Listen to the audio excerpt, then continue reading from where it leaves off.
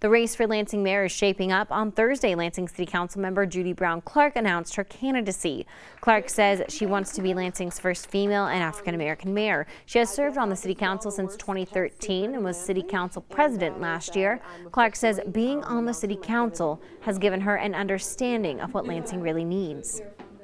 Some of the challenges, some of our fiscal challenges, what the neighborhoods are saying that are needed. We have infrastructure challenges. We have, a spike in crime, and so I think I really have an extraordinarily good pulse of what's needed.